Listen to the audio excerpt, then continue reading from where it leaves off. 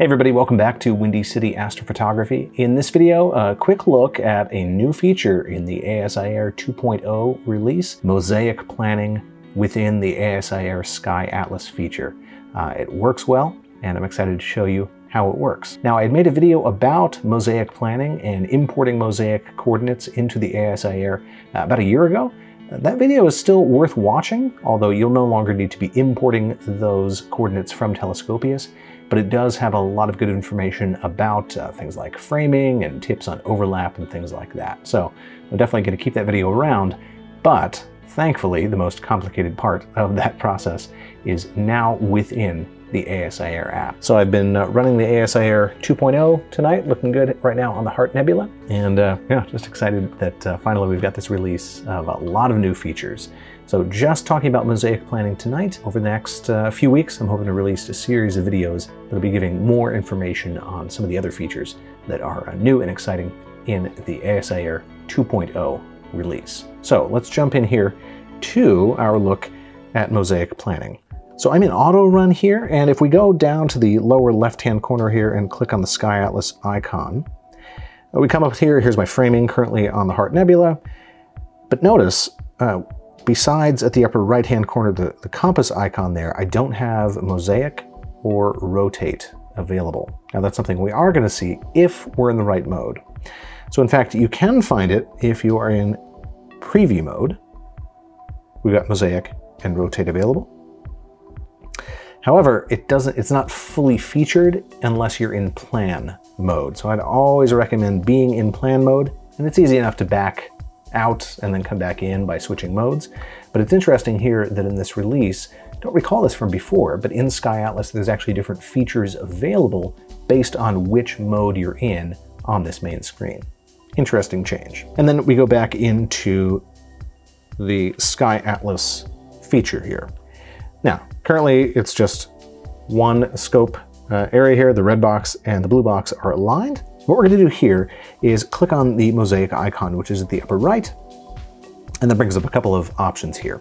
We've got a chance to increase the number of frames that we want to include on both axes, in case you want an absolutely huge mosaic. I'm going to go for 2x2 just for an example here. Notice the overlap here is at 10%. I would not recommend going any lower than 20. And in fact, something like 25 or 30 is probably going to be better.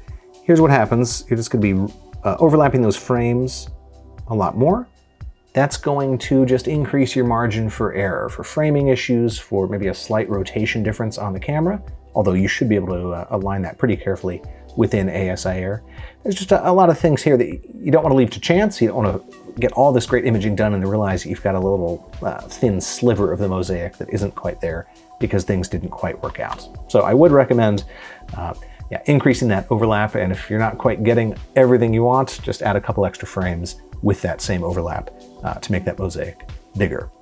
Now, we've got this plan icon at the lower right, and that's what's going to allow us to add this mosaic into plan mode. So let's click that. And notice at the lower left here, we now have 4 images actually of this region of space. That's indicating those are the 4 frames of this mosaic. It's as easy as that. You're not wondering, if I've copied and pasted everything correctly from Telescopius and imported in and pasted it correctly into the ASIair. Here, you've just got it and it's ready to go. Now, you can then go into plan mode if we back out and then go to the edit icon there. Here we have all 4 of those coordinates already laid out here. We can then go into the details and add how many exposures and things like that, and add the details of our plan, what to do at the end of it, all those nice details. But the planning is already done. The mosaic is already in here, and this just makes it way easier than what we had before. Now within each of these, you can click on the Sky Atlas words here. That'll actually show you which one of these is which. Perhaps you've missed a few frames on one of the quadrants, but you can't remember which one.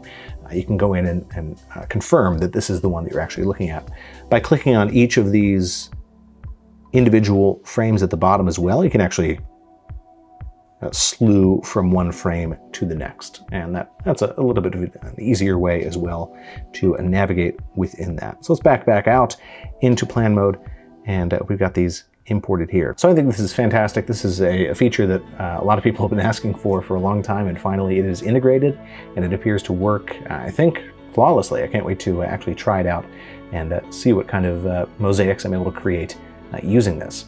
Now, I'm going to get back out there tonight and continue testing out version 2.0 of the ASIair. But in the comments, let me know, have you tried this out? What do you think? Is it all that you hoped for? And what else would you like to see from the next version of the ASIair software? So that's all for this video. Stay tuned for more of them coming out with other features that are included in the new ASIair version 2.0 release. Otherwise, clear skies, and we'll see you next time.